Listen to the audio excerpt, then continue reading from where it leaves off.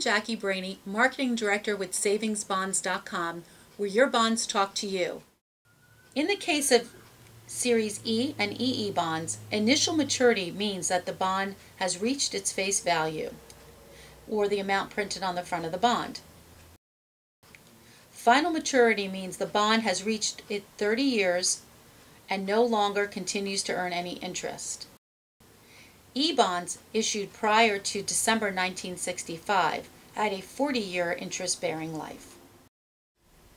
To get your free savings bond values with a complimentary, color-coded, personalized savings bond inventory report, go to www.savingsbonds.com/calc.